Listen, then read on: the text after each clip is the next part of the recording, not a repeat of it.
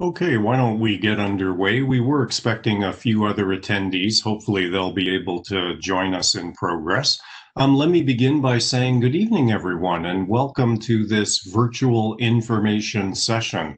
And thank you so very much for taking time out of your busy schedules to join us. I know that there are a lot of things that compete for your time and attention, particularly at this time of year.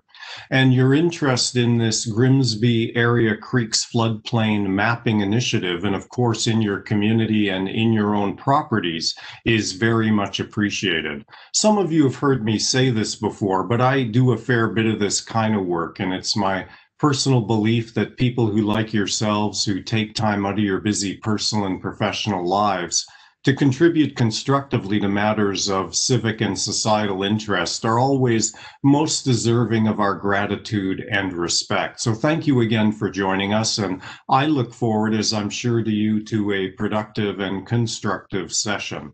Let me introduce myself. For those of you whom I've not yet met, my name is Glenn Pache. I'm the head of a firm called GLPI, and it's my pleasure this evening to serve as the independent facilitator for the session. So again, it might be important for you to know that I am not an employee of the Niagara Peninsula Conservation Authority, that is the NPCA, nor am I an employee of any of the engineering firms that they've retained to assist them with this mapping initiative.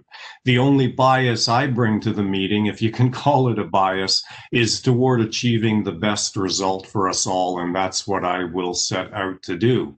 I'll introduce a few others in a couple of minutes, but first let's talk about what it is that we are up to tonight.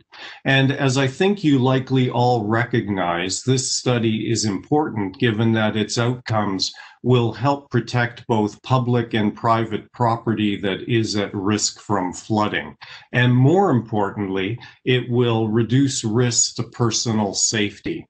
And of course, managing flood risks begins with identifying the areas that are flood prone. So let's talk briefly about what we're up to. In just a few minutes, we'll have an overview presentation that's going to cover a bunch of different things. We'll hear about the definition of a floodplain and the notion of a 100-year flood event. We'll hear about how floodplains are modeled and the approaches that are used and the activities that are undertaken. We'll hear about hydrologic modeling and an explanation of how all of that works. And we'll talk about how all of that translates into the floodplain mapping, the floodplain lines, including recommendations or overviews of the recommendations for different areas. Oh, and we'll also hear about the legislative context, some of the relevant NPCA policies, and again, what the floodplain lines mean for people and their property. Following the presentation, there will be an opportunity to share questions of fact or clarification. And then after the Q&A and the discussion, we'll talk about next steps and other opportunities to stay engaged, to share additional questions, to share comments, and so forth. And by the way, the NPCA invites you to visit the project website to review the draft report for this initiative and also the associated maps. I'll read that website out to you now. I'll forewarn you, it is a long address, so you might want to have a pen and paper handy. We will also be putting it on screen a little bit later, so don't be alarmed if you don't get it all now, but I will reference it so that you are aware of it at the outset of the meeting. So here it goes, https:// and then a /, another /, then getinvolved.npca.ca /Grimsby -Lincoln -floodplain -mapping. So again, one more time, https:// getinvolved.npca.ca /Grimsby-Lincoln-floodplain-mapping. Or another thing you can do is just contact the NPCA project manager, and his name is Steve Miller. I'll more formally introduce him to you later. He can be reached at smiller@npca.ca. So to be respectful of your time, we're looking to wrap the meeting up in its entirety by no later than 8 o'clock. We may not even go that long. We'll see how many questions there are and so forth. But just again, to be clear, tonight's meeting is focused on the Grimsby Creek's floodplain mapping initiative. This meeting is not about any or everything that may bug you about the NPCA or living in the region. Those issues can best be addressed outside of the meeting through other means and in other forms. Having said that, the NPCA is very much looking forward to the open sharing of information and, again, a good constructive dialogue, and they appreciate value-adding questions that can help result in the best initiative outcome. As I said, at the end of the presentation segment, we'll be inviting questions of factor clarification on our topic, and the NPCA team will address as many questions as there is time for in the session. We'll also outline the range of opportunities outside of the session that are available to you for providing, again, any additional questions or comments you might have. I'll also note that some people sent questions in advance of the meeting, and our speakers will try to address them either during the presentation or toward the latter part of the meeting when we get into the Q&A part of the agenda. Please note, though, that the team is not addressing individual property or site-specific items today. These can be addressed post-session to the NPCA project manager. And again, I'll more formally introduce him in just a couple of minutes. Before I go on and before we go on, though, I need to talk a little bit about the nature of this WebEx session. And some of you are, veterans. You've used WebEx many times. For others, this might be their first time that they're doing so.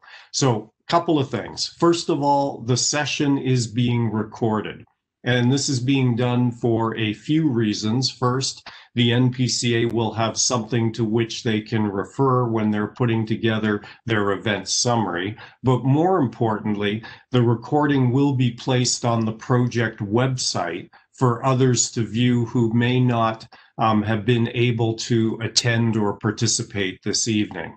Now, for those of you who have not used WebEx or may not be that familiar with it, I'll briefly describe the functionality of this webinar. As an attendee in the webinar, you cannot, I repeat, you cannot be seen or be heard by us or by anyone else participating. We invite you to send your questions throughout the session by using the question and answer function. That is the Q&A function, which is typically found on the panel at the right side of the bottom of your device. If you haven't already opened the Q&A function, you might want to do so now. And again, you can do so by clicking on the three dots icon, again, typically found at the bottom right of your screen. The Q&A function should pop up, and within the Q&A function, please ensure that you select the NPCA chat moderator. This is really important. So again, once you've got your Q&A open, make sure that you're directing questions to the NPCA chat moderator. Questions sent this way will only be seen by the moderator, and then they will be forwarded to me, and I'll be putting them to our panel of responders a little bit later in the meeting. So again, that is your way to engage with us in this information session. It's by using the Q&A function and by addressing those questions to the NPCA chat moderator. If you have any technical issues, please email them to, and I'll read this out slowly, Sebastian, so that's spelled S-E-B-A-S-T-I-A-N ASTIEN at skycomp, that's SKYCOMP.ca. So again, that's Sebastian at skycomp.ca, and Sebastian will do his best to assist you. For those of you who have chosen to dial into the meeting, in other words, you are using just a simple phone and not a computer or web-enabled device, you'll be able to listen to the presentation, but obviously you won't be able to see it and you won't be able to share any questions. If you happen to be following what's happening with a paper copy that you may have received in advance, our presenters will occasionally reference page numbers or slide titles to help you follow along. So again, if you have any questions about anything you're hearing in the presentation, or perhaps that's not in the presentation, but that is related to our thematic topic area, please forward them through the Q&A function. And this is important, as they occur to you. Don't hold them up until the end of the presentation. As they occur to you, send them along again to the NPCA chat moderator. And by the way, if due to time constraints, your question is not addressed this evening, be assured that it will be considered in the NPCA staff documentation of questions and comments that are received as part of the initiative. So let me introduce a few people. First of all, I understand that we have some of our esteemed elected officials and NPCA board members joining us. And first of all, I just want to say it's great to have you in the virtual house, and thank you for your interest in the topic. Let me take a moment to introduce the team that you will be hearing from today, either as presenters of information or again as potential responders to your questions. And I'll ask them if they would be so kind as to just turn their video on and give you a quick wave as I introduce each one. The first individual is not on video, but I will just make mention that we have with us this evening Darren McKenzie, who is the Director of Watershed Management. And again, Darren is not on camera at the moment. We have Steve Miller, who I mentioned earlier is the NPCA's project manager for the initiative. He's also a senior manager of water resources with the NPCA. And we have David DeLuce, who's a senior manager planning and regulations with NPCA. And from a firm called Aquaphor Beach that is assisting the NPCA with this initiative, we have Dave Maunder, who is a principal with the firm, and he's also the consulting team project manager. And of course, we have all of you, the members of the public, without whom this meeting wouldn't make much sense. So in the interests of time, let's move to our next agenda item. And as mentioned, we're going to begin with an overview presentation. And Dave Maunder, again, the consultant team project manager from Aquaphor Beach, is going to take us through the first chunk of the material. Then Steve Miller and David DeLuce from the NPCA will share some information as well. And another sort of last reminder, as questions occur to you at any time during the presentation, don't wait until the end. Please share them through the Q&A function. That would be greatly appreciated. And it's really nice to have you all joining us tonight, and thank you again for your interest in the topic. Dave, over to you to start us off with the presentation.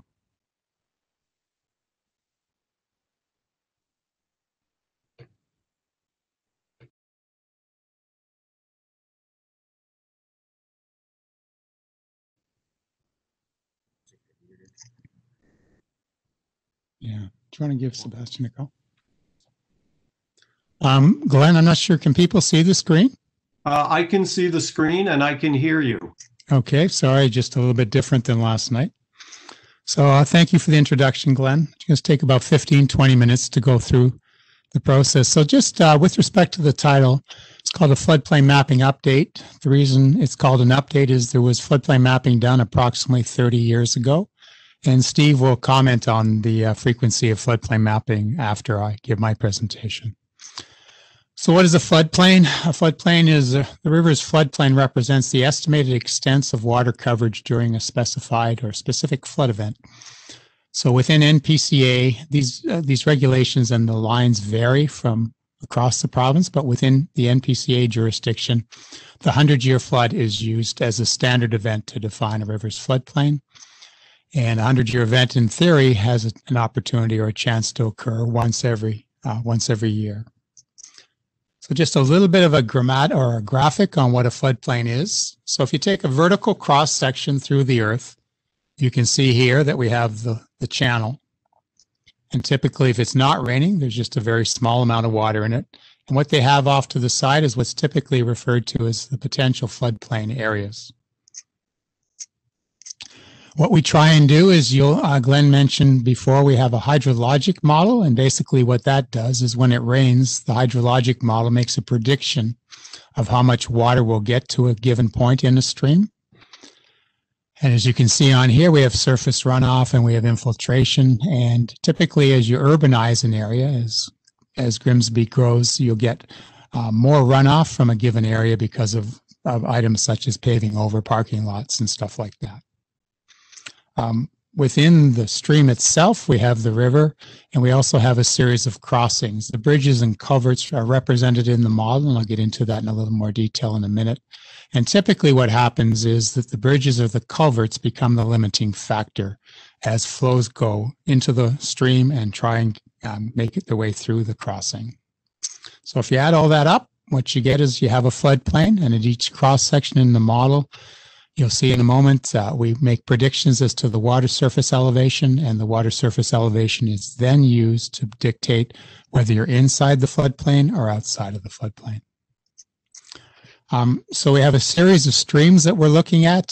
Steve will mention this a bit later, but the streams are generally named based on their proximity to the outlet from the Niagara River to Lake Ontario. So from left to right, we have tributaries 44A and 44, tributary 39, together with tributary 32, 31, and 29 on the right side of the stream. So what we did basically is there's a number of things we do is we try and go into the field and collect as much data as we can to accurately characterize the amount of water that would be coming from a given drainage area, and also the water elevation or the surface elevation in the streams. So we did a lot of field work, and I'll talk about that in a couple of minutes, just what we picked up in the field to try and make our findings as accurate as possible. We also mentioned we run hydrologic and hydraulic models to define flows at key points and to determine the floodplain extents. So as you can imagine, there will be less flows in the headwaters of a stream than there will be at the outlet, just because the area increases significantly as you move downstream. And then what we'd like to do is figure out if there's roadways or structures or buildings that are identified and are susceptible during the 100-year flood event. With roadways, we're concerned because of the frequency of overtopping of a roadway and passage during extreme rainfall events for emergency vehicles or just for general cars. We then make recommendations how to mitigate the impacts of flood hazards. And lastly, we put an associated preliminary cost. These are high-level estimates we're doing today. A lot of the information we will provide will be subsequently refined in more detailed studies. For example, if a road's replaced, we may give the approximate size of a culvert if that road is replaced, but there'd be further work required to better define the actual extent and size of the culvert. So I mentioned before, what you see here is a typical shot of a stream and at the downstream end of a bridge. So we went into the field and we collect as much data as we could. And then what we do, as I mentioned before, we develop a hydrologic model, which defines the flows, followed by a hydraulic model, which defines the water surface elevation. And ultimately, we prepare, you'll see at the end, a series of floodplain maps, and those maps will help define whether we are in or outside of a floodplain for any given location along the stream. The last thing we do is we identified flood hazard areas, and then we looked at mitigation measures and cost estimates for that. So I mentioned, I'll just show you over here, what we did is all roadway crossings Our roadway crossings for the watercourses were surveyed. There was 42 in total. So we're looking at the structure type, the material, the opening shape and dimensions. We need to get the upstream and downstream inverts. And basically what we've done, for example, here, so you see the roadway, if you can see my mouse, is on top. We have a culvert here. And as you can see, we measure the opening, the width, the height. We measure the invert elevation at both the upstream and downstream side. All this material, all this information is needed so we can accurately try and represent the floodplains. So I mentioned the hydrologic model. I won't try and get too particular, but you need a hydrologic model. It's a computer model we use, and it will estimate the 100-year design flows at key locations. And we do this both for existing conditions and future conditions. The flows that we have there today may change. Generally, they may increase if there's future urbanization in a watershed. So we need to know what's there now and what's there in the future. And as you'll see in a moment, the future condition is basically defined by what's called an official plan. So we do it for existing and future conditions. And for Grimsby, the official plan was to the year 2031. So it's only about 11 years away, but it does provide what the town feels ultimate development will be in 11 years from now. So as I mentioned before, if you look at this, this is the official plan, and I won't get into it in great detail, but what it's showing is really most of the yellow areas are what are referred to as the urban settlement areas. And what we have in sort of orange dotted areas are major intensification areas. So that's what Grimsby has from a larger scale perspective. And then we can break it down and actually define different land uses, whether it's industrial, commercial, or residential. And again, the importance of this is typically an industrial area will generate more flow per unit area, per hectare than a residential area is. Again, just because of the amount of impervious surfaces you have in an area like that. As you can see on here, this is just one map. So over here on the right, this is tributary 29. So what I want to just show you is all the blue dots are where we've estimated flows. You can't estimate flows at every point along there. It would take forever. And what you see in the brown, if I can just move my mouse, is the brown is what's called a catchment area or a subwatershed area. So everything within that brown area drains to that blue node, and then we add up all the flows as we work our way downstream. So again, at the upstream end, you're going to have lower flows because we don't have much of a drainage area. And when we get to the mouth, where you see the mouth is called J1676, that's where you would have your highest flows. So we've presented one table, and what I was just going to walk through this slowly is we have each of the watersheds. And I mentioned before it was an update study, so there was work done here in 1989. And what we show on here, we represent flows in what's called cubic meters per second. So CMS, as you see at the top. So what you're seeing, I'll just use one for an example. Use Lake Ontario Tributary 29. So back in 1989, the flow rate at the mouth of the tributary was estimated to be 10.6 cubic meters a second. So again, the higher that number is, the more cross-sectional area you would need for the channel or the structure to convey the flows. In 1989, they also looked at a future development flow, and that 1989 future flow was probably similar to what we have in the way of representation of developed lands, and they found a flow to be about 12.1.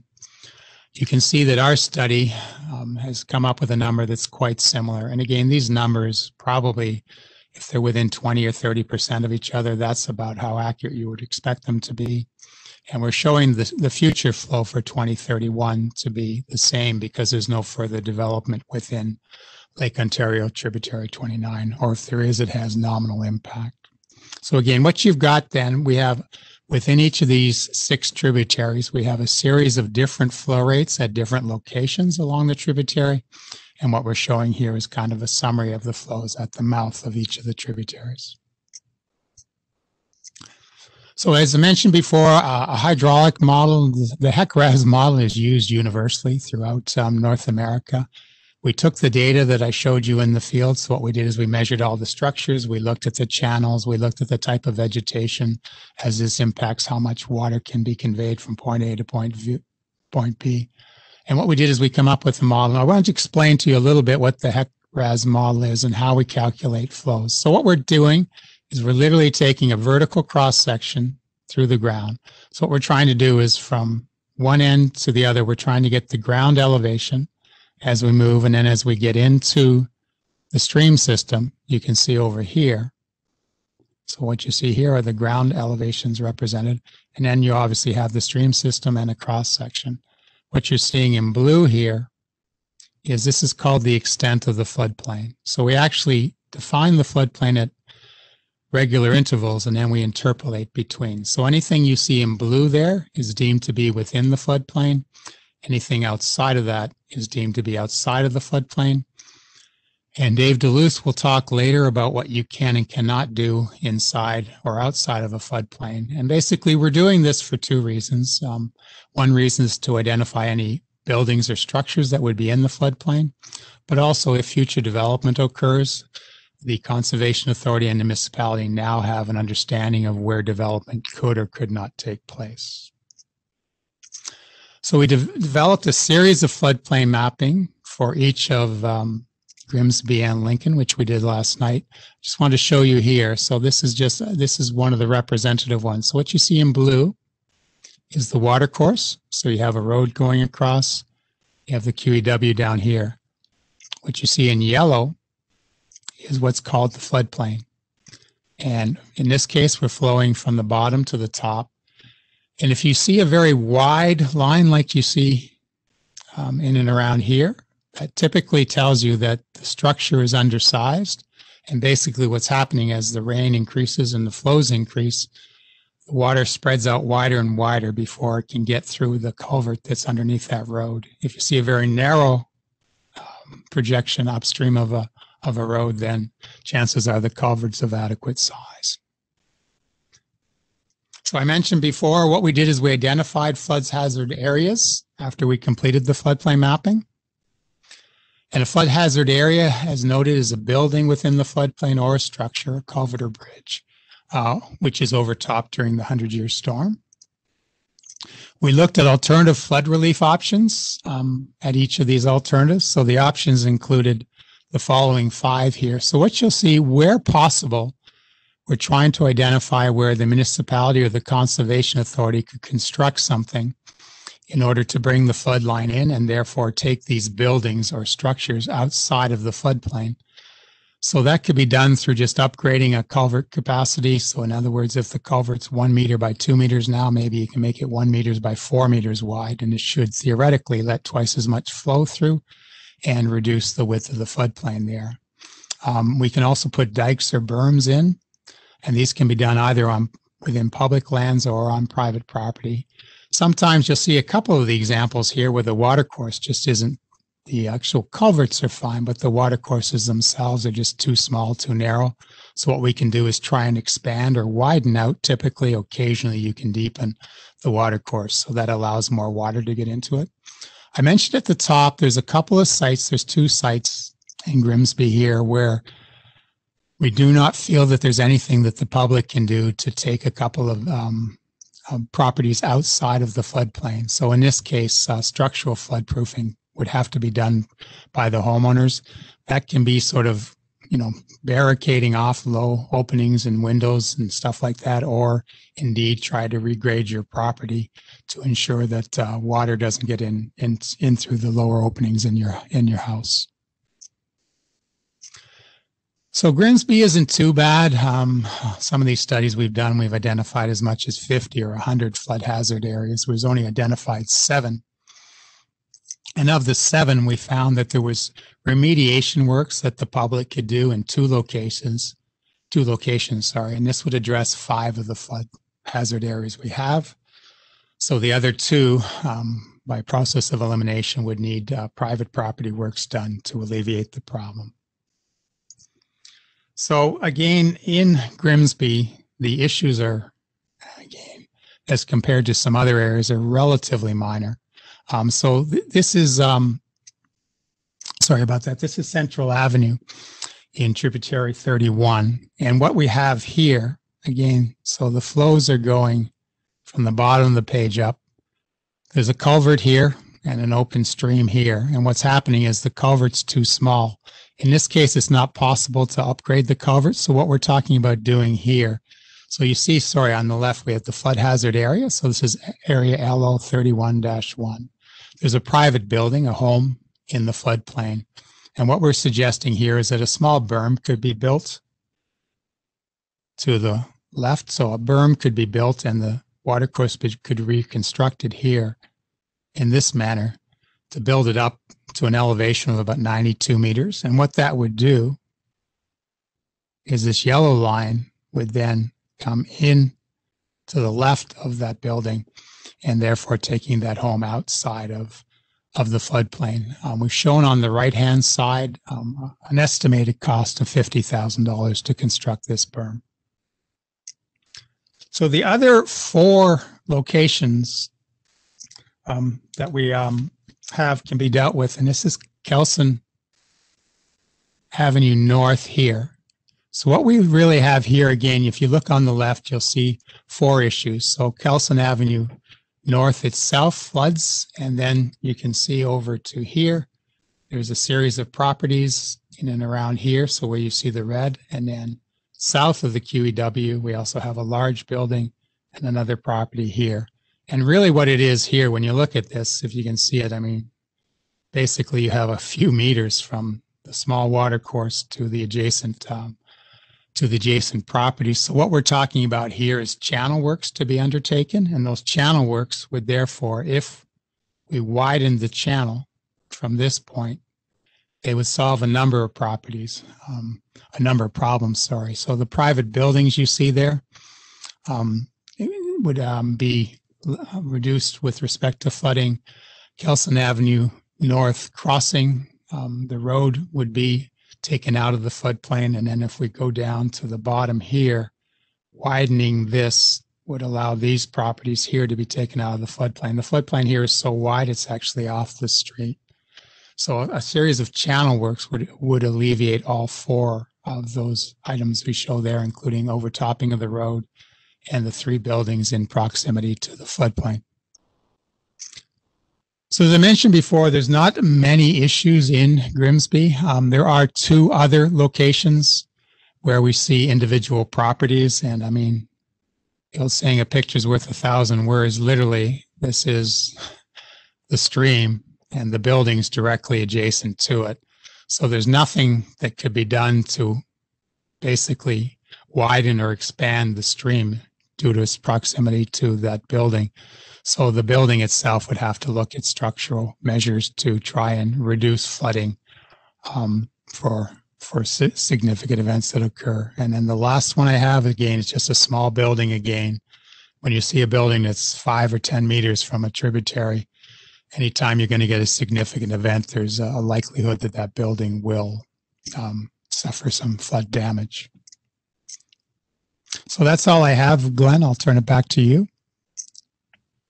Dave, thanks very much for starting us off. So I'm going to hand things to Steve Miller, again, the project manager from NPCA. And just while he's loading his presentation, I'll note again as a reminder, if you have any questions, don't save them until the end. Please shoot them along through the Q&A function to the NPCA chat moderator. And I know that, did I say moderator? Moderator. I'm a little tongue-tied tonight. Anyway, again, if you have any questions, please send them through the Q&A to the NPCA chat moderator. And I know we've had some folks join us in progress. Thank you for doing so. My name's Glenn. I'm serving as the facilitator for tonight's session. Steve, over to you, please. Thanks, Glenn. Can everybody hear me okay? Yes, go ahead, Steve. Okay, and can you see the screen? I can. Great. Good evening, everyone. My name's Steve Miller. I'm the Senior Manager of Water Resources with the Niagara Peninsula Conservation Authority. And I'm here to talk to you tonight about what has changed between the floodplain mapping that was done in 1989 and the updated floodplain mapping study that Dave Monder and his team at Aquifer Beach has undertaken. So, as David mentioned, the floodplain was last mapped in '89. If we remember back to 89, a few things jump out. The first is a sweet Camaro on the upper right-hand side, and not so sweet personal computer. Rain Man won Best Picture that year. The top song was Phil Collins, Another Day in Paradise, and of course, the Berlin Wall fell. So let's take a look at the watercourses themselves. Now, a couple of things. Each watercourse has two names. Here we're looking at Lake Ontario, tributary number 29, but it also has another name. Its name is Town of Grimsby outlet number 30. Now, let me explain that. The Conservation Authority, we start naming our watercourses way over by the Niagara River. And so we go from east and work our way west. We find we have 1 Mile Creek and 12 Mile Creek, but for the small little tributaries that don't have a name, we assign them numbers. Lake Ontario 29, for example. And as we proceed west, we'll see 31 and 39 and so on. Grimsby, on the other hand, had taken a different approach. They start on the west side of the municipality and number from west to east. So Town of Grimsby outlet number 1 also has another name, that's Lake Ontario tributary 44A. So in order to avoid confusion, we've included both names. So what are we looking at here? Well, we see a lot of colors. Let's talk about those colors for a second. The purple line is the updated floodplain mapping that Aquifer Beach has done. The blue area is the existing 1989 floodplain. The green area are those areas that are no longer within the floodplain as calculated by Aquifer Beach. And so in the 89 study they were, but now we're showing that they are no longer lands within the floodplain. The red area, on the other hand, those are lands that are now included in the floodplain. Okay. We also see a couple of words on the screen here. Let me jump into the highlighter here. Bear with me. There we go. So we've got these spill areas. Just what is a spill area? Well, a classic floodplain, you can think of it as an eaves trough or roof gutter. You pour water into it, and all that water is contained within that eaves trough. It flows down gradient. That's a classic confined floodplain. A spill area, on the other hand, you can think of as a snooker table, tilted up. Pour some water on it, and that water runs across that snooker table in a broad, shallow manner. Now let's go back to that eaves trough. You've filled it with water. You stick a brick in it now, and that brick serves to back up all that water in the floodplain. Well, let's go to our snooker table. We poured water on it, put a brick right in the middle of the snooker table, and that water, that shallow, broad water as it flows down the snooker table simply flows around the brick. So those are spill areas. There's a difference in policy, Conservation Authority policy, as to what you can and can't do in a floodplain and what you can and can't do in a spill area. In a floodplain, much like in the eaves trough, if you build a house in that floodplain, it's going to take some damage. It's going to back water up because it's a confined system. On the other hand, a spill area, building something is allowed in a spill area as long as you floodproof it, because the water will flow over and around. So that's kind of what we're talking about here. So with all that in mind, let's take a look at Lake Ontario 29. What's changed? Well, there's been a number of developments over the years. There's been a bunch of storm sewers. Storm sewers introduce water into this little park here just to the east of Tomahawk Drive, where once the water flowed overland towards the QEW, it now spills over onto Tomahawk. Okay, water comes in via storm sewer, flows through this little ditch, hits a storm sewer, and goes on its merry way to South Service Road. When the capacity of that storm sewer is exceeded, it spills out this way, spills out this way. Okay, so this area, these houses are no longer within a confined floodplain. Moving downstream past the tracks around South Service Road, we see the floodplain hangs out in the ditches between the South Service Road, QEW, South Service Road, and the train tracks. Once again, it enters a storm sewer, goes on its merry way briefly. We see it, it's a little creek here, then dives back into a storm sewer and flows north towards the lake. These areas that were once impacted because of the development that had gone on now are not. Okay, so what we have here is a better definition, a better understanding as to what's really happening here with the development, with the storm sewers directing flow away from watercourses.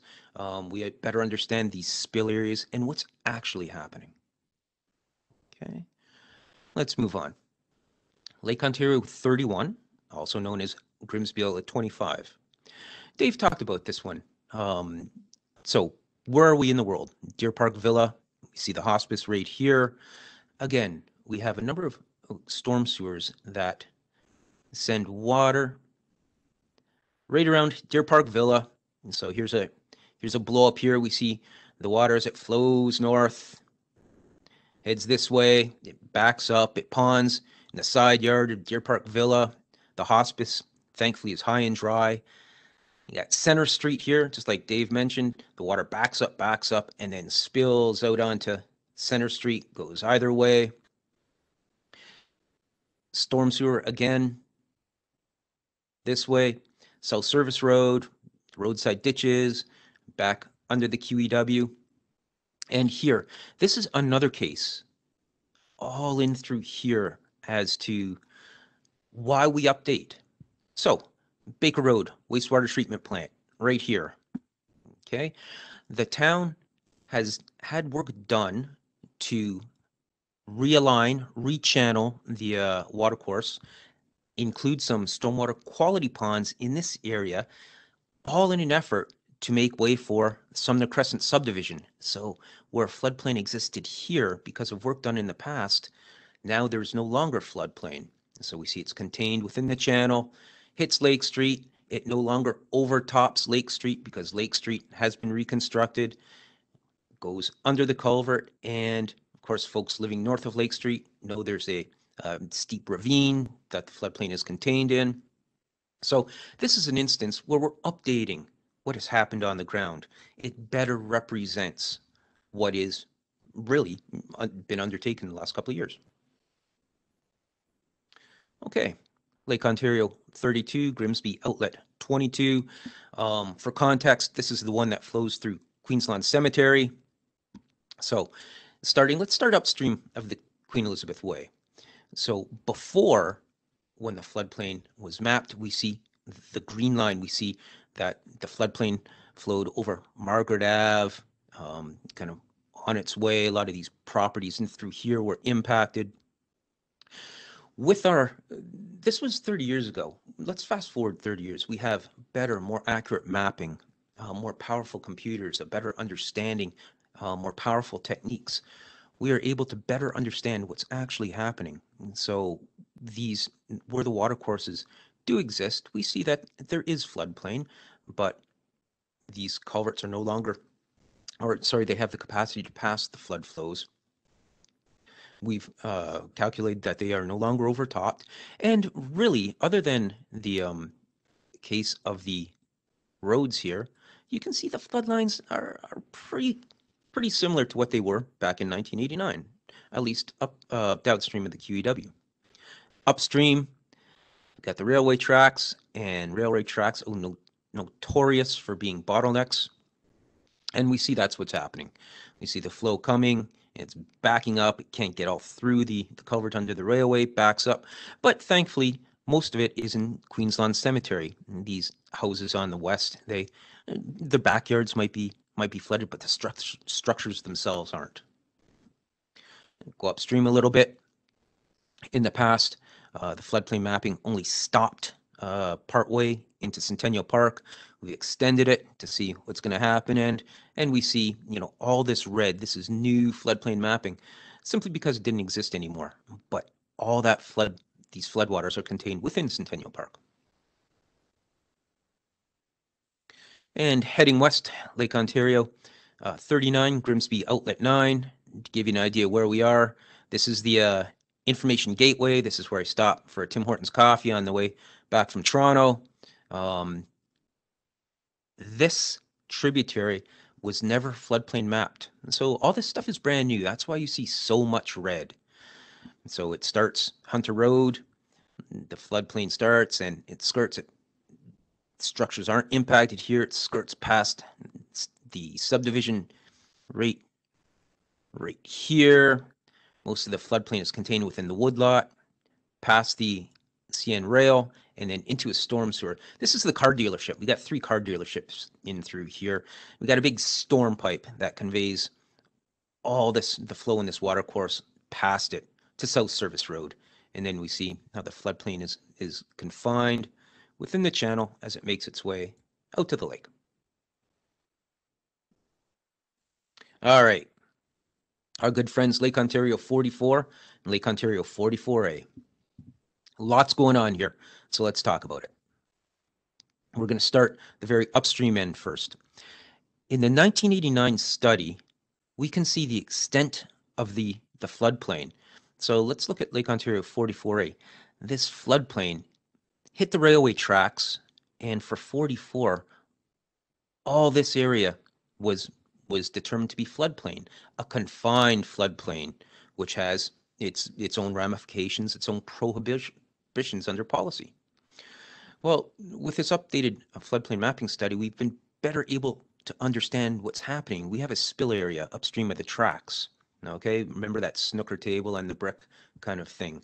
So what this means is there's no longer a prohibition under policy for doing works, doing projects in this area upstream of the tracks.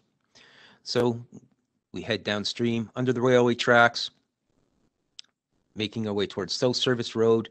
And again, we do see the undersized, these watercourses, 44 and 44A, they're very shallow. And when you put a lot of flow through them, it doesn't take much for them to overtop their banks, and they spill all over the place. The spill's going all over, and it's really the same.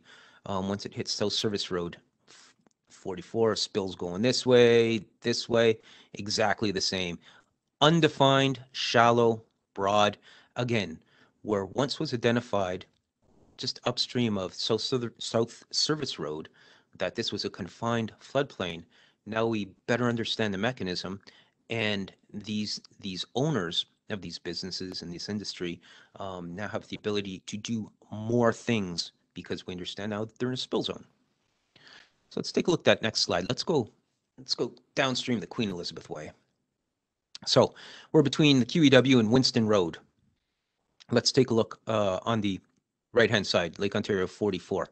Again, water flows north, hits Winston Road, backs up, and we see Sumner Court. There's some backyards getting wet. Not that much. The structures are protected, but all that flow starts spilling to the east towards Winston Road.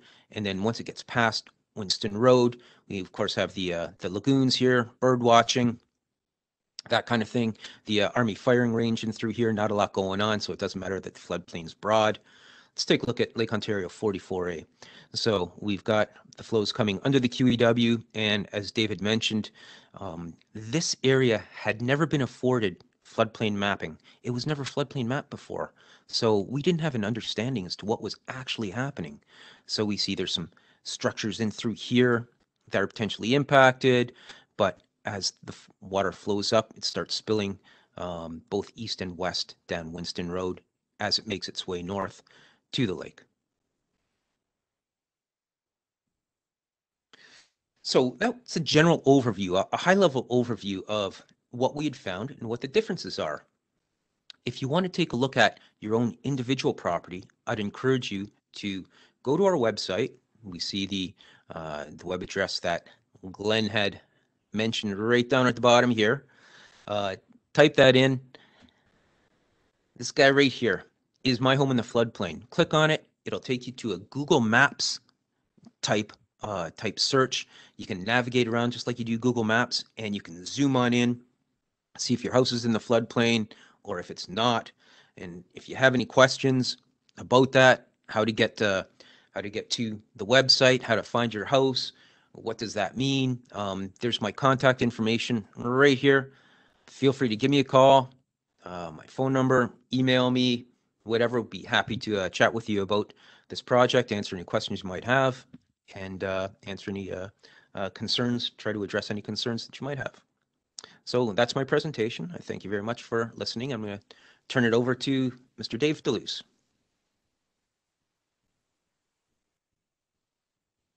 Again, just a reminder, everybody, as David's pulling his presentation up, if you have any questions, don't hold them until the end. Please use the Q&A function to send them along to the NPCA chat moderator. And this is the last component of the presentation, and then we'll be getting to your questions right after that. Thank you. David, go ahead. Thank you, Glenn. Thank you, Steve. And thank you, everybody, for taking the time to attend tonight. So I'm just going to go through a quick policy to explain what are the implications if you have floodplain mapping on your property. So people might think that, oh, okay, I've got floodplain. Does that mean I can't do anything? Well, not exactly. So we'll talk about that. So for some background, first thing, high level, conservation authorities get their ability to regulate people's properties for floodplains as well as other natural hazards through the Conservation Authorities Act, and specifically Section 28. And furthermore, under that section, it gives the authorities or conservation authorities the ability to make regulations that would control development and dictate where development can or cannot happen with respect to a natural hazard. So the specific references are subsection 2.1 of the regulation. So that's where development is prohibited.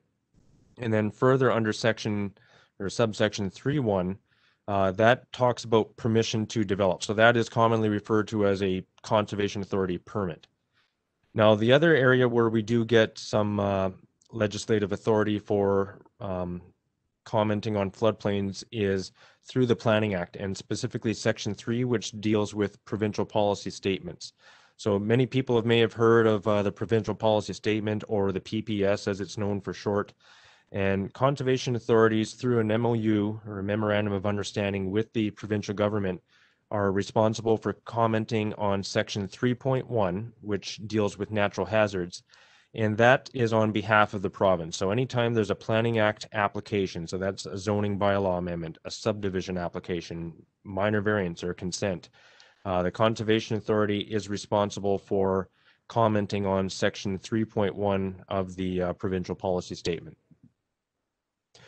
Now, we have our own set of policies that help guide our decision-making when reviewing applications. We don't just make things up out of thin air. So we have a policy document that was first approved in September 2018. It was a major update from our previous version, so it's relatively new. That document underwent extensive public and stakeholder consultation. It initially had begun in 2015, and there were multiple open houses and other events that allowed the public to provide comments and feedback on the document. So the document provides context for why we regulate floodplains. So first and foremost, it's to implement our mandate, which is to protect people and property from hazards such as floodplains. And the policy document, also one of the new highlights for that document was talking about the requirements for establishing what's called a two-zone floodplain. Now, this is a little more relevant to rural or municipalities that don't have a lot of urban areas. But again, we put a base framework in there that we could establish a two-zone floodplain. So in a two-zone, you would have what's known as a flood fringe, in which certain activities are a little more permissive towards things, and then you would have the main floodway, which is essentially your 100-year floodplain, and it would be more restrictive. And as I mentioned earlier, the policies that we use guide our decision making when we're reviewing Planning Act approvals or when we're looking at our own permit applications. Now, again, I mentioned people might think, okay, I've got floodplain on my property, so now what? What can I do? Does that mean my property is sterilized? So the answer to that is no. There are some things that can be done on a property that has floodplain on it. So these are just generally general things that can be done. They are all subject to Conservation Authority approval, and they're subject to the more specific policies within our document. So it would depend on scope, nature, and location of what's being proposed. But for example, passive open space uses, so trails, open space parks, those kind of things could be considered. Accessory structures, so a shed, those type of things that would have wouldn't be subject to major or significant costs or damage if there was ever flooding. Additions to existing buildings up to 46.5 square meters, which is approximately 500 square feet. So again, if you have a house that's existing within the floodplain, we can entertain additions to that house subject to certain criteria, and likely that depending on the flood depth would be subject to some form of flood proofing. 50 cubic meters of clean fill. So one of the big things we're concerned about when anything is being placed in a floodplain is, especially if it's just fill, is we want to see what's going to be the impact of that fill placement on surrounding properties. So the water that is normally occupied in the floodplain gets displaced by placement of that fill. So the more fill you add, the more concerned we get of making sure that there's no negative impact to any other properties. In other words, making sure that other properties that may have been outside of the floodplain won't be pulled into the floodplain by placing of that fill. And generally, and tied to this, is our policies have a little more flexibility around cut and fill, and it's more on the technical side. And maybe to back up, what a cut and fill is just as I was talking about, where you can place fill in the floodplain, but it would cause water to be displaced elsewhere, is you can compensate for that by removing areas of land that are not in the floodplain. So taking away stuff, that's where you would be making a cut and placing that fill elsewhere in the floodplain. And what you could essentially do through this process is you can actually reconfigure the shape of the floodplain. Now, that's not an option that's available for every property. It depends on the nature of the floodplain, its shape, the depth, and how much land you have available on the property to kind of do this balanced cut and fill approach. But our policy document provided more clarity around the technical requirements for that. And then we have a finally what's called like a catch-all provision. So if there was something that wasn't listed specifically in our policy about what's approved, but we look at it and it's something that maybe didn't fit the description, but in reviewing it, it won't have any significant impacts or any impacts on surrounding properties. It wouldn't be subject to any major damage or any significant property costs should there be flooding. It's basically a catch-all to allow us to support those type of proposals. But again, there's scrutiny involved in that, possibly the need to provide a hydraulic study to demonstrate that there wouldn't be any impact on the floodplain. Now, what is not allowed? So we have the first three bullets there, those all come from the provincial policy statement. So the province has told us that in no way are these types of uses allowed. So I'll just quickly touch on them. Sensitive uses, hospitals, nursing homes, basically institutional type uses, emergent services facilities, so police stations, fire stations, facilities of those nature, and then uses associated with the disposal, treatment, manufacturing, processing, or storage of hazardous substances. So the main concern there is you don't want to have anything that would be of a polluting nature being subject to flooding during a flood event. And then similarly, how we had a catch-all policy for uses that would be permitted, there is a catch-all policy for uses that if we look at it and it wasn't explicitly spelt out in the prohibited or the prohibition section, and it just could not be supported because it's going to have a negative impact to the floodplain for on additional property or surrounding properties, or maybe it's of a significant polluting nature. Again, it allows us to essentially refuse that type of permission. Now, when we speak to planning applications, we have to look at things through a slightly different lens. Now, conservation authorities, as I mentioned, have an MOU with the province where we're commenting on section 3.1 of the provincial policy statement. Now, this can lead, because the provincial policy statement falls under a different legislation, the definitions in that document are slightly different than the definitions for the same feature in the Conservation Authorities Act. This can lead to, I'll say, kind of wonky situations where you might be able to support a permit application, but not the corresponding planning application that is related to it, or vice versa. And again, that's unfortunately because of the differences between the definitions in those two pieces of legislation. Now, our job at the Conservation Authority is when we initially get wind of a proposal under the Planning Act, we sit down with town staff and the consultant or the proponent, and we will point out any of these possible inconsistencies so that an application can be worked around that to the extent possible to eliminate that conflict. So that way we can make sure that we are still protecting people and property from flooding, but also at the same time not unduly withholding support on an application. So again, we try to make sure that we're balancing those competing interests. And then lastly, lot creation with planning applications is generally not supportable. That is something that we want to discourage for all the reasons we've mentioned tonight, that we're essentially trying to make sure we're protecting people and property from flooding, and you don't want to essentially establish a new situation where somebody who's buying a new lot wants to put a new home on there is going to be subject to flooding. That's not a situation we want to support. And that's all I have for my presentation, so I'll be happy to take any questions. Thank you. Great. Thank you very much, both to Dave and David, and to Steve as well for the very informative presentation. So if you've joined us in progress, you've been listening to NPCA staff and their consultant take us through the overview presentation. I'm Glenn Pache. I'm the independent facilitator for the session. Thank you again to everyone for participating, and thank you as well for the insightful questions that have already been submitted. They are much appreciated. Let's move to the questions now. As they've been submitted, the NPCA staff have been reviewing them to identify those that perhaps are similar in nature and with a view to addressing any duplication. And in some cases, they've been consolidating multiple questions into a single question where it makes sense again to do so. So please don't worry if the question posed this evening isn't exactly as it was asked by you.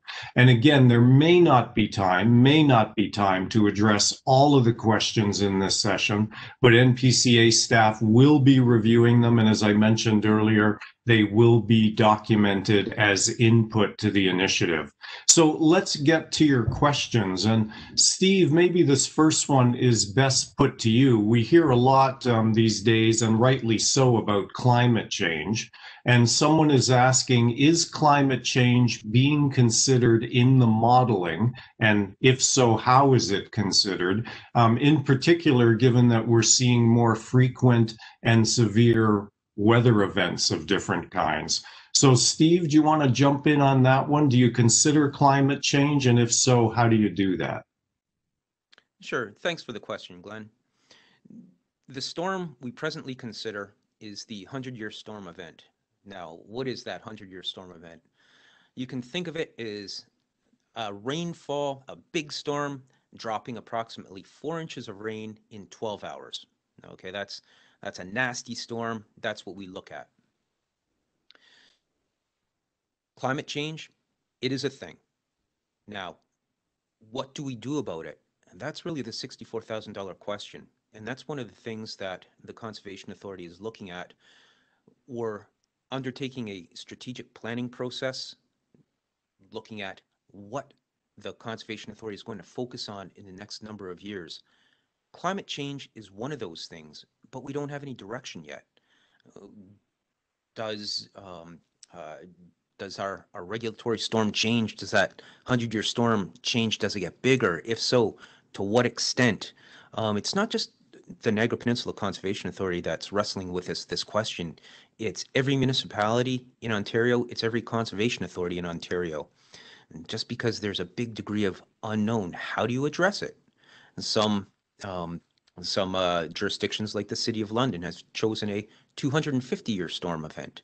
But just what does that mean? There are different ramifications for different storm events. Is it sufficient to say, okay, we recognize we're going to use the 100-year, and that is an acceptable level of risk between keeping folks safe and away from a watercourse, or opening up land for development, letting folks get closer to a watercourse? All this discussion needs to happen, and it'll happen with full public consultation when it's time for the Conservation Authority to actually grapple with that question. But it's a great question, and something that is front and center on a heck of a lot of people's minds these days.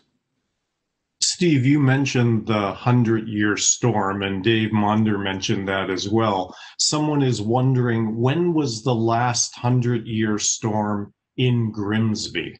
Do you know when that was, the date? Okay, no, I can't recall if there's ever been a 100-year storm in Grimsby, that nasty storm, that 4 inches of rain in 12 hours. But that doesn't mean that that kind of storm doesn't crop up. In the last 6 years, we've seen 100-year storms smash Burlington, hit Bimbrook in the city of Hamilton down by the airport, the Short Hills area of Thorold and Pelham completely eroded out Sulphur Springs Drive, and the city of Welland. West St. Catharines, Richardson Creek, a nasty thunder shower just smashed a number of houses. All this in the last 6 years. So these storms are real. And, just because I can't recall when it hit Grimsby, if it ever has, let's knock on wood that it never does.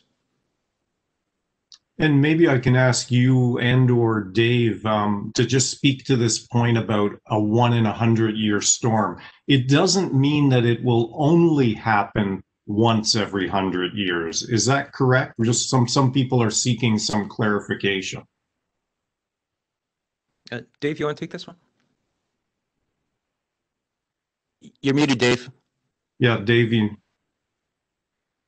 Again, I think as we said in the introduction, these storms, just to give you an idea of, Steve mentioned 4 inches of rain over a 12-hour period, but typically a 100-year storm, the cell width is probably 4 to 8 kilometers, and the cell length is probably 10 to 20 kilometers. So it really just tracks over the southern part of GTA, and where it hits and when it hits is totally a variable entity. For example, Steve mentioned before, City of Toronto had 3 50-year events in 3 months back in 1986.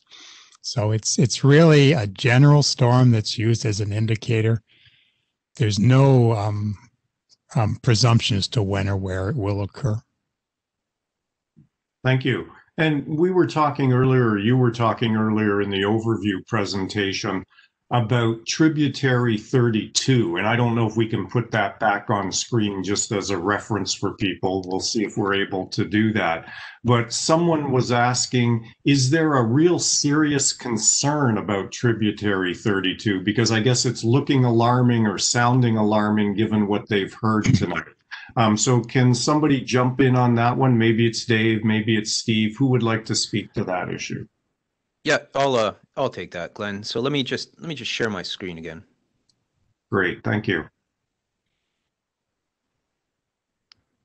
Okay, can you see the screen? I can, yes. Okay, great. So Tributary 32, that's the watercourse that runs through both Queenslawn Cemetery and Centennial Park. I think the concern, if I had to, is in the area just south of the QEW. Most of that stormwater, most of that floodplain is contained within Queenslawn Cemetery. None of the houses located to the west are anticipated to be impacted by that. Okay, so it looks scary, but it's really not. And again, if you want to drill down to see if your house is impacted, go to our website and hit that little link, "Is my house impacted?" and you can zoom on in. Great. Thanks, Steve. Someone else is wondering, and again, this might be good for you, Steve, or Dave, whoever wants to tackle it. Somebody has asked, is urbanization the only factor being taken into account when it comes to changes in flow, or will changes in channel shape and size also be taken into account as the streams erode? So would either of you like to tackle that one, please? Yeah, Steve, I'll start. I mean, Yep. urbanization is the primary factor. Taking a rural piece of property and developing it probably, in a general sense, doubles the amount of flow and the peak flow that'll come down. Channels do erode, they do change over time, but for the most part, we're dealing with fairly stable streams down here. They do erode, but they don't necessarily widen out that much. In the long term, a channel will expand or widen or deepen as a result of urbanization, but that's a longer term process than the direct transfer from rural to urban lands. Thank you, Steve. Anything you wanted to add, or? No, I think Dave hit the nail on the head, Glenn. Okay, so we've got a couple of questions about Tributary 31. And they're getting a little bit site specific, but they're not exactly property specific. So we'll entertain them this evening. Somebody is saying that residents on Trib 31 on Central and Linwood Avenue have experienced property flooding annually. And they're wondering whether there should be wider setbacks and perhaps more extensive berming done there. Your response, Steve, are you the right guy for that one? Yeah, let me share my screen again, Glenn, if I may. Yeah, thank you. I can see it. Okay, you can see it. Okay, let's find our good friend 31. Okay, so Tributary 31 is the one that flows past Deer Park Villa and the hospice. We have Central Ave, Linwood. Yeah, if there's flooding concerns, I would suggest that would be something that the residents and the town and the Conservation Authority can take a look at to see what to come up with an appropriate solution. We'd be most pleased to do that. Now, the very start of that is to generate something just like we've done here to get an idea as to the extent of the flooding during that big 100-year storm event. We'd want to understand when working with the town and the residents to address flooding, just what's the nature of it, what's the magnitude, all that kind of thing. So this study like this is the first step in coming up with a solution for flood-prone areas. I hope that helps.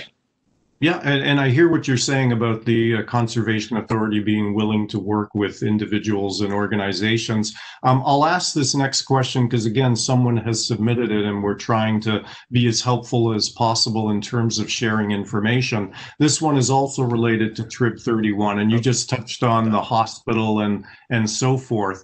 They're asking what the impact would be on the new hospital and the proposed new hospice building.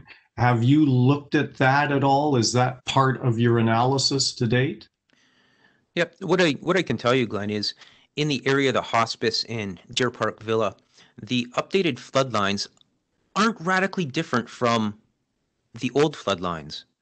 And so the old flood lines have been around for 30 plus years. The designers of the hospice, the planners, they know where these lines are. And if there is an impact to all the plans, one of the fortunate things that we have going for us is there are things that we can do to move that floodplain around, like David DeLuce said, cut fills, that kind of stuff. So where development goes in very close to a floodplain, if there is an impact, we quite often work closely with the developer or the municipality to come up with ways to mitigate that impact. Great, thank you. So I don't know if this next question was written with a bit of frustration, but I'm going to give it a little bit of frustration as I express it. Someone has asked, why did it take almost 30 years to conduct this mapping? Who's our best person to take that one on? So I think there probably is a little frustration there on someone's part.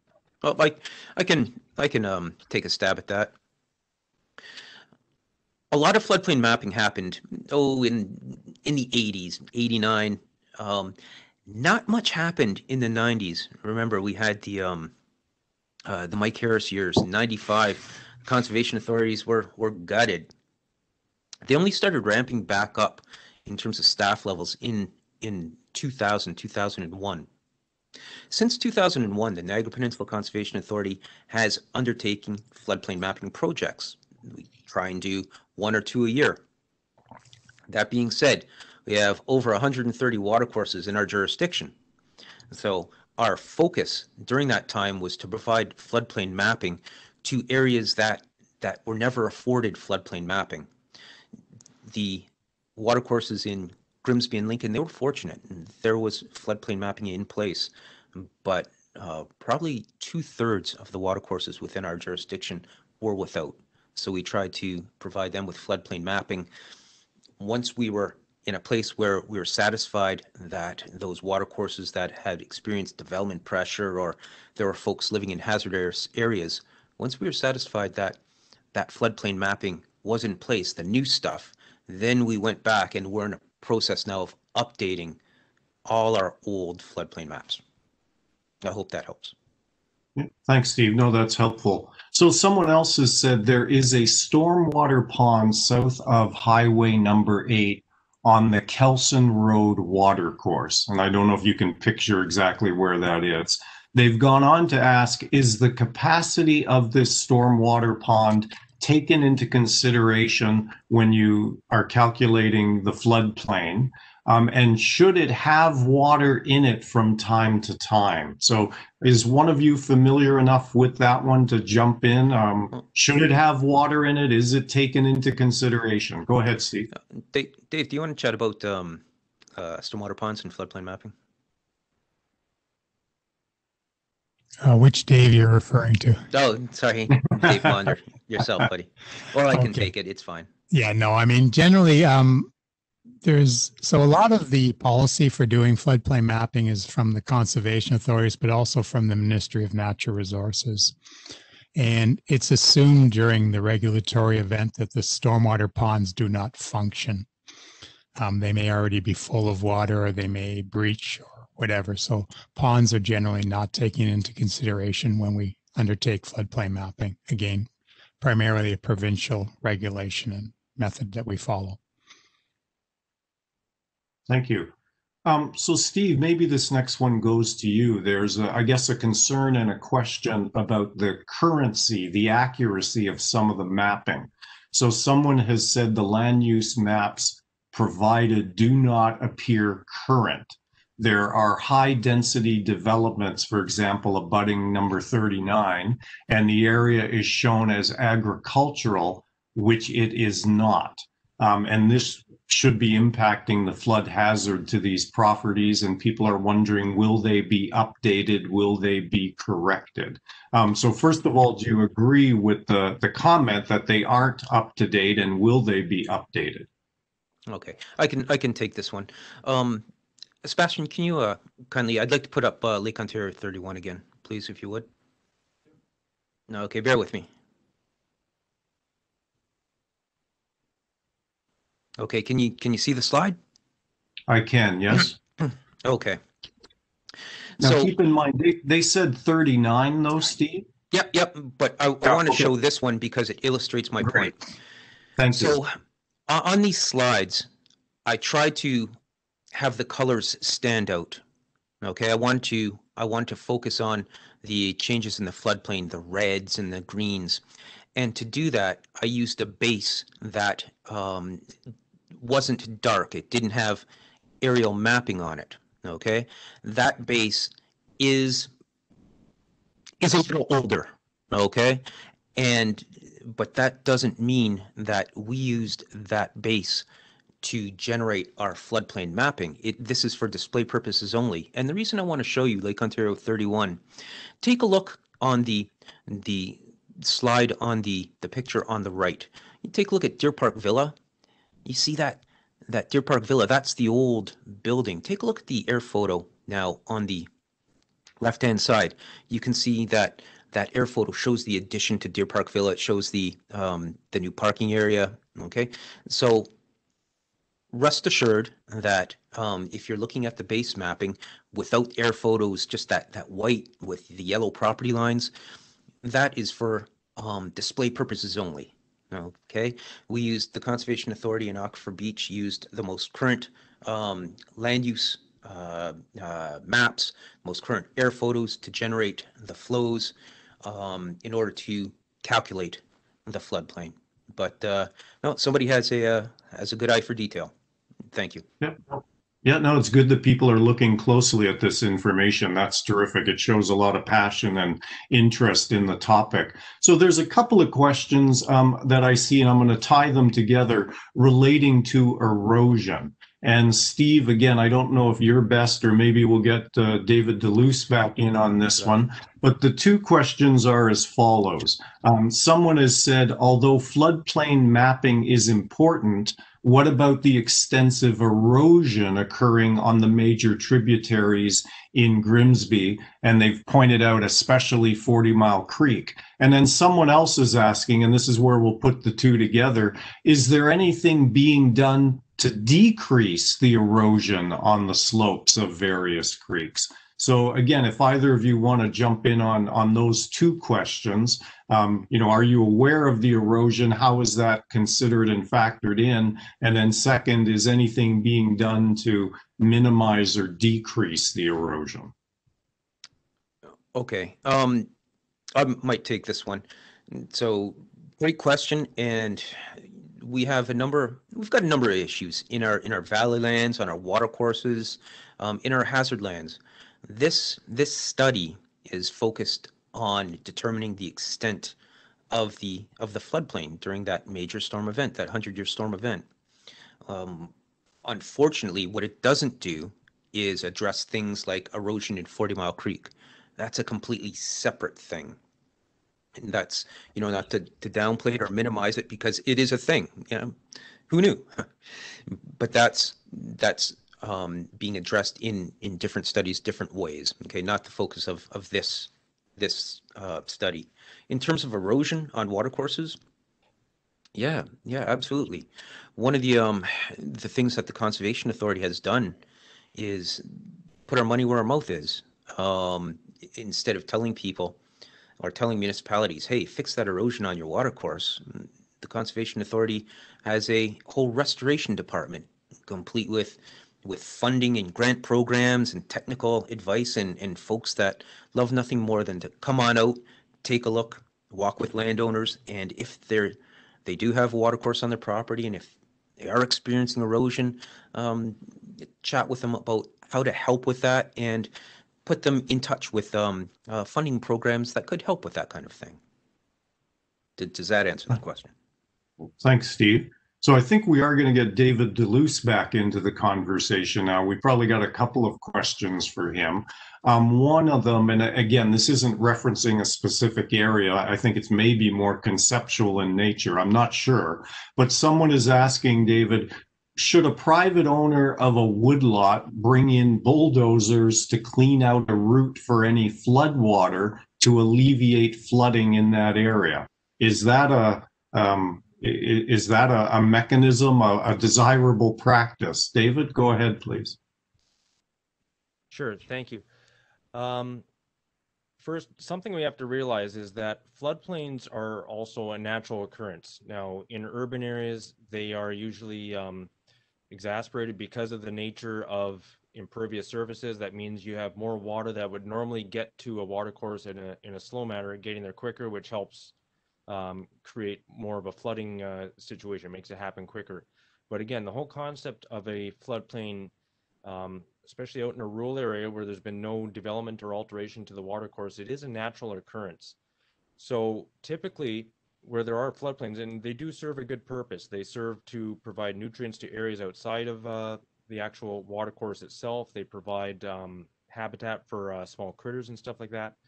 So we want to make sure that, if lack of better description, if it ain't broke, don't fix it.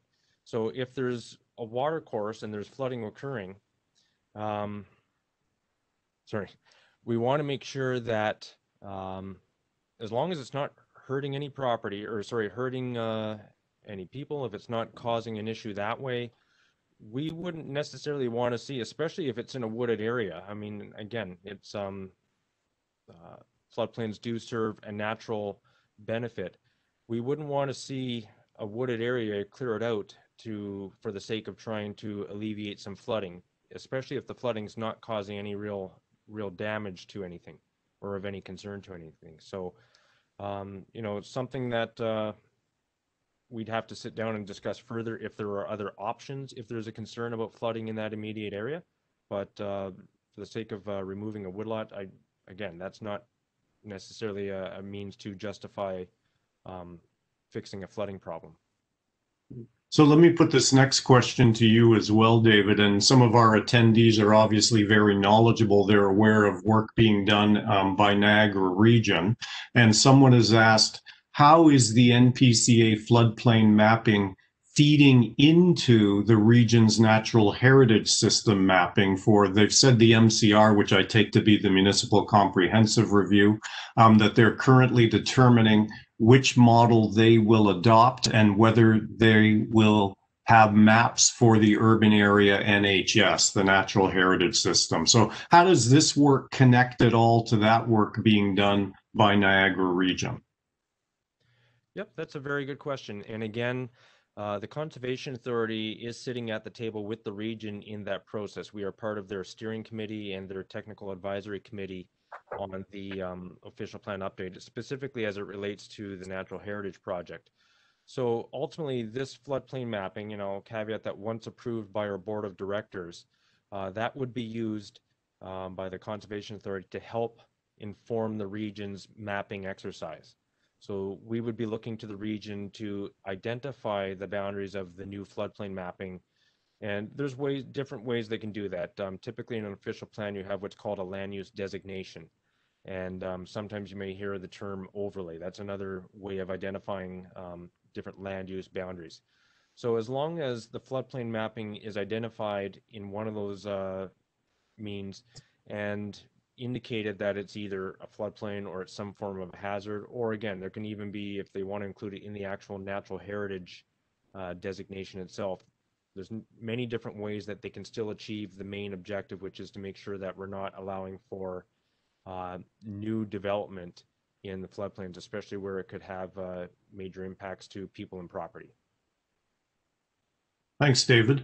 Let's get the other Dave back in, and maybe Steve as well. This is a question similar to what we heard last night about Lincoln, but somebody is wondering if the culverts in Grimsby are undersized, and if so, would it be possible to increase the size of the culverts, and by doing so, hopefully help prevent spillage and minimize the size of the floodplain? Dave or Steve, would one of you like to tackle that one about culverts in Grimsby? Yeah, so I'll start. Steve, you can add if you'd like. Sure. I mean, so there's not one general answer. There's 42 culverts within this study area. Some of them would be undersized. In other words, they can't convey the 100-year flow. Typically, we identify them. Normally, in a normal course, what they're done is if and when a road is upgraded, this information is useful to the municipality to put in the proper size of culvert. So they're typically upgraded or increased in capacity once a road reconstruction project's done. And when that's done, it would reduce the spillage and reduce the floodplain. Thank you. Steve, anything to add? Yep. No, hit the nail on the head. Okay, great. So another question, and Dave, again, Dave Monder, maybe this one's best put to you. Does monitoring occur after a storm event to check the model's accuracy? So do you actually check what you've done on the computer with what's happening in terms of real world events? Yeah, so in some cases you will do flow monitoring, and that's used to try and help you maybe more accurately reflect the numbers you're trying to come up with. In this case, due to time limitations, we did not do flow monitoring.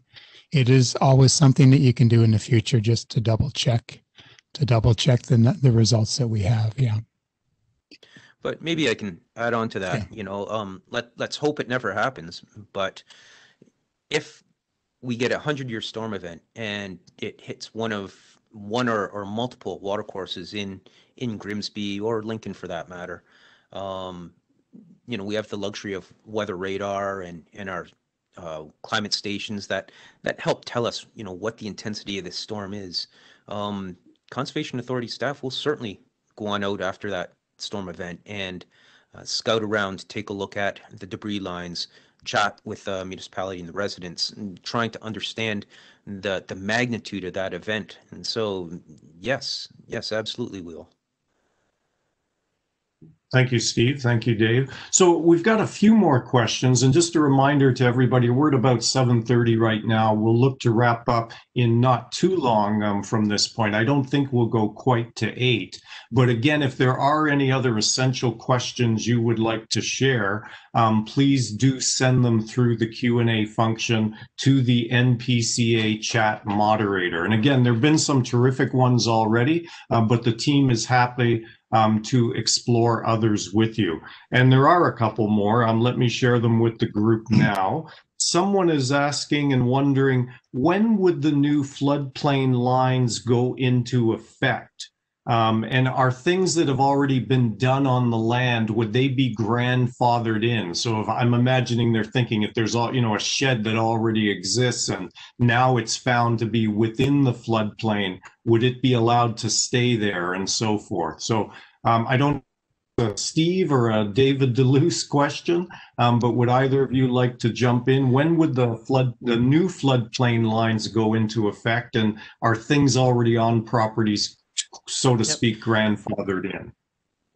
Thanks, Glenn. Maybe what we'll do, David, I'll answer the first part of the question, and if you can maybe chat about the grandfathering and how the policies treat that. And so the intent, this draft floodplain mapping, what we want to do, we're holding these public sessions, one tonight, one last night. We're going to collect all the comments from the public. You can provide a comment, email to me directly or onto our project website until January 15th. After that, we'll amalgamate all that, and we're going to bring the results of these public meetings to the Conservation Authority's Public Advisory Committee. That's at the end of January. We're going to present what we found, what we heard, the questions that were asked, and from there, after that, we're going to take to our board a motion to have the board formally adopt the flood lines. Now, until that happens, until the Conservation Authority's Board of Directors formally adopts a floodplain mapping study, it has no status. It's only after they adopt at a board meeting, then we're able to use those updated flood lines to administer our floodplain regulation and the associated policies. David, I'll turn it over to you to talk about the policies, grandfathering stuff already in the floodplain. Yeah, thanks, Steve. So once the floodplain mapping comes into effect, so when our board adopts it and it becomes in effect, now anything that's existing as of that day is essentially grandfathered. So for example, you have a house and shed in your backyard, and all of a sudden maybe the shed and everything is and part of your backyard is now all of a sudden in a floodplain, and it wasn't before. So that shed is fine. It's not all of a sudden illegal. You don't have to remove it. But anything you want to do in the future, that has to get approval from the Conservation Authority, and it has to be in accordance with their policies. So if you find through this exercise that you now have floodplain in your property that wasn't there prior to, you probably may want to get in touch with us to find out specifically, especially if you have any plans for projects next summer. You may want to get in touch with us to find out what the implications are specifically to your project. So David, this is a related question. Somebody has asked, how does the current floodplain line mapping update affect building applications that, and this is important, that have already been approved? So the buildings might not be built, but the applications have been approved. How would these new flood lines impact those things? Yeah, again, another good question. And those are tricky situations, right? It's almost like a bit of a chicken and an egg situation of which comes first, but as long as there is a valid building permit in existence at the time our mapping is adopted, then that would essentially be sufficient to grandfather it in. So let's say, for example, somebody's applied beginning of February next year, they get a building permit for a project. They don't start construction until maybe April. In the meantime, our floodplain mapping gets adopted and comes into effect. Again, as long as you have that valid building permit, because the Conservation Authority would have been involved in the review of that building permit. So if we had issued a previous approval to say, okay, it's good, again, we will honor that. Now, that's on the understanding that you may now be in a floodplain and you may want to take that into consideration in the construction of your building, that you may now have to factor in some floodproofing that you didn't originally factor before. If that's the case, you may want to sit down and have a conversation with us before you go headstrong into constructing the building to find out what should be done, what other alternatives may be available to alleviate some of that flooding. So again, if you're in that situation, I would again recommend getting in touch with us. Thanks, David. Let's get Dave Monder back in. Dave, in your presentation, you had talked a little bit about broadening and perhaps deepening water courses and the impact that might have on the flood lines. Someone is wondering, how do you ensure that making those changes doesn't make things worse for somebody else elsewhere when you go about doing that? So how do you cover that off, Dave? Well, generally, anybody who does work in the floodplain would require a permit from the authority.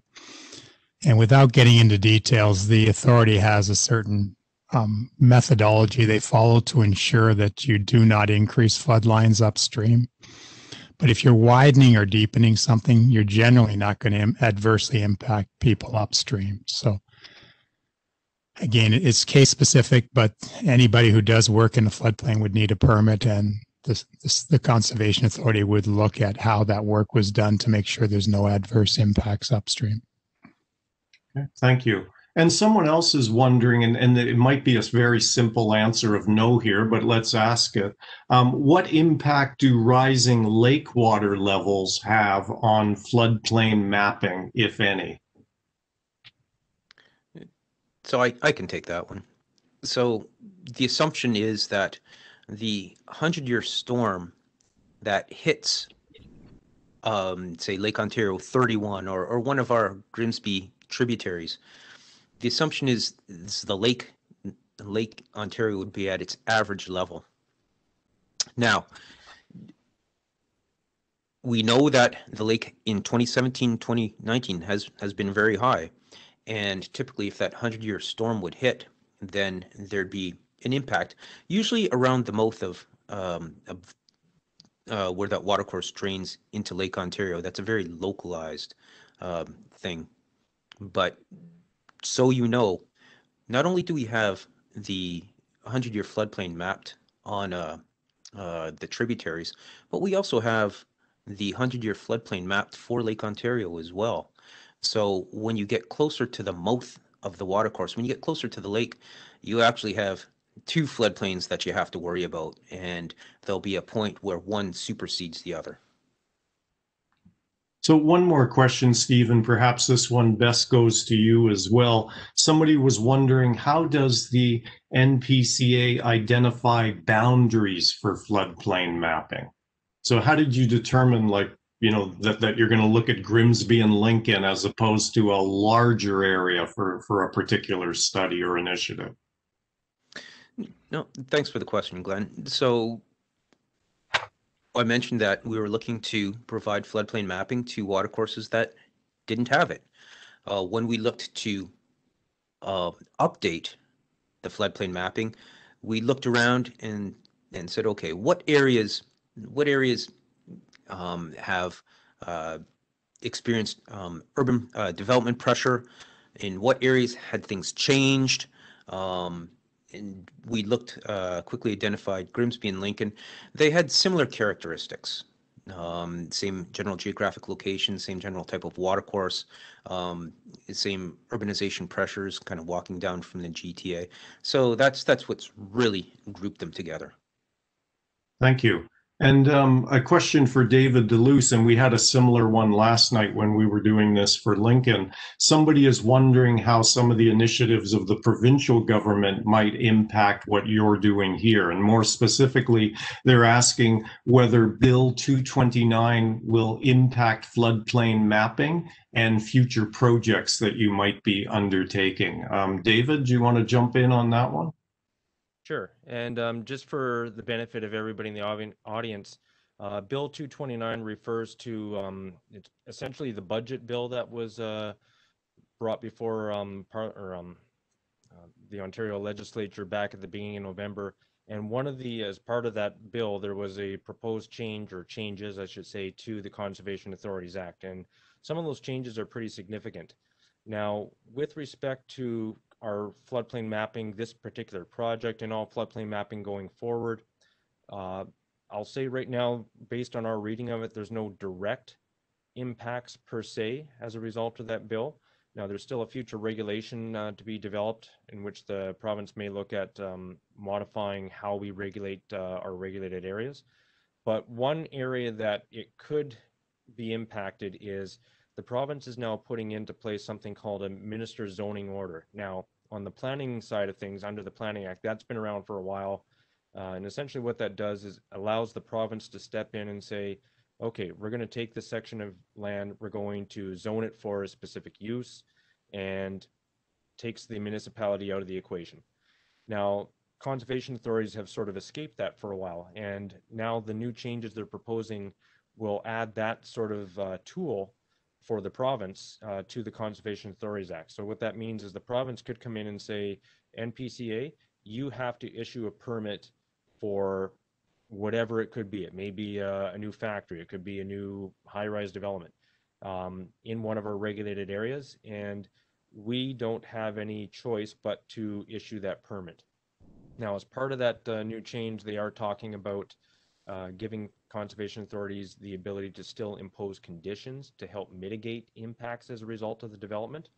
But even if the development is contrary to our policy, so we mentioned earlier that there's some things that we prohibit, the province has explicitly stated in the changes that the permit would still have to be issued. So that's an example of where a province in theory could come in and say, NPCA, you have to issue a permit for this development in a floodplain. And we wouldn't have any say in the matter. We could try and impose conditions to help offset or mitigate the impacts, but we have no choice in whether or not the permit can be issued. Gotcha. Thanks, David. So someone else has asked, I think, a really interesting question. They've noted that we've been talking tonight a lot about 100-year storms, but we haven't been talking about ice buildup, for example, in the spring, and the impact that that has on the floodplain models.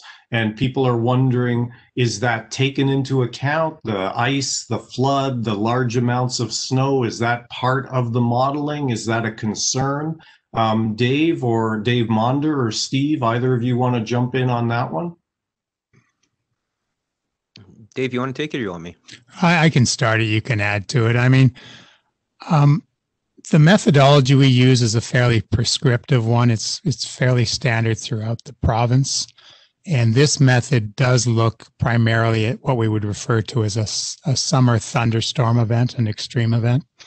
Steve, you may know the specifics in this area. There are typically annual problems with respect to ice and snow buildup and backing up of culverts. I don't know the extent here, but usually the worst case event is a large, rare summer thunderstorm. That's right. So right off the hop, we're looking at what is the extent of the floodplain when we get a lot of water rushing across the ground. Now, that water, that 4 inches in 12 hours, generally, it could be the result of an intense summer thunder shower. It could be the result of a rapid snow melt. One of the things that the Conservation Authority does every winter, twice a month, we go on out and measure the snowpack at a number of areas throughout our watershed. We determine how much water is in that snowpack, and should a rapid melt occur, what water equivalent or what rainfall event would that equate to? Okay, because I know in Niagara, when I was a kid, we seen snow from November to February, March. It's not like that anymore. We get snow on the ground, we got melt, we got freeze, we got thaw. It just happens time and time again. We're well aware of this. So we want to chart the extent of the floodplain, understanding how much water is either falling or melting.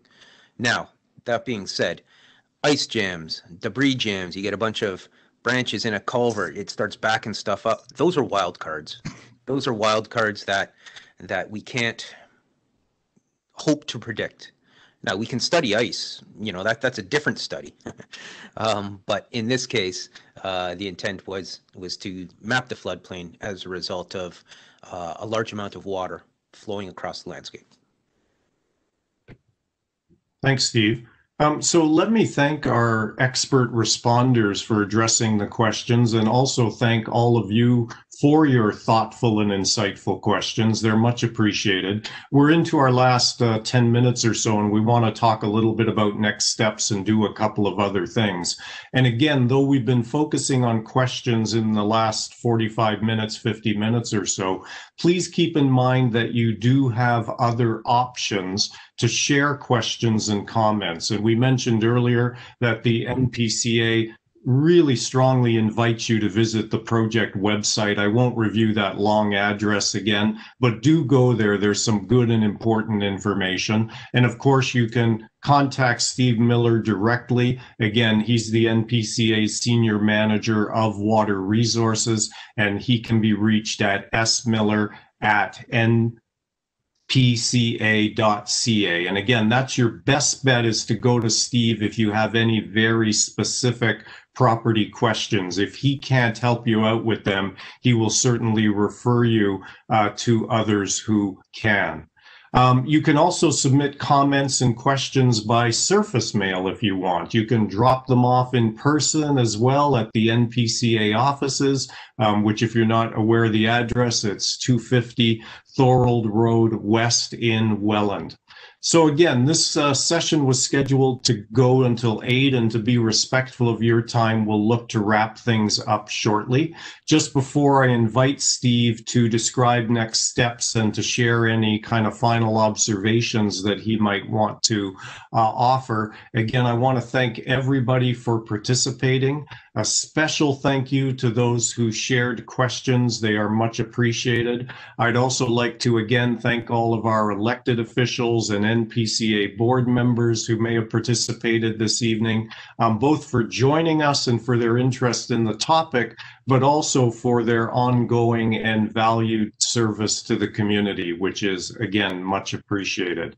From my point of view as a facilitator, it's been a real pleasure working with a group that is obviously very thoughtful and insightful, and I think that was shown through the caliber of the questions that was offered this evening. So I'll come back and wrap things up in a moment, but Steve, over to you for a very quick description of next steps and any final observations you might want to share.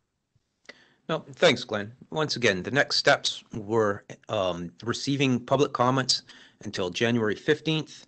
After that period, we'll amalgamate the comments. We'll present what we found to the Conservation Authority's Public Advisory Committee at the end of January. And then after that, look to present the entire project and what we heard from the public to the Conservation Authority's board, looking for their adoption of this floodplain mapping study at their February board meeting. In the meantime, I encourage folks, if they have any questions, take a look at the website. The report's posted up there. The maps are posted up there. You can use the Is My House in the Floodplain tool, or you can give me a call. We invite and look forward to your questions, comments, and participation. Great. Thanks, Steve. So again, at risk of sounding a bit like a broken record and echoing what Steve just said, just before I adjourn the session, I really do encourage you, if you have the time and you are so inclined, to take the opportunity to visit the NPCA project webpage for the initiative. As Steve mentioned, there's a lot of good information there. There are some good tools you can use around, relating to properties and so forth. It's a good way as well to provide any additional questions or comments. So I'll conclude by saying thank you again to the various personnel who made this session possible. Thank you to all of you for your participation. Enjoy the rest of your evening. Take care, stay safe. Good night.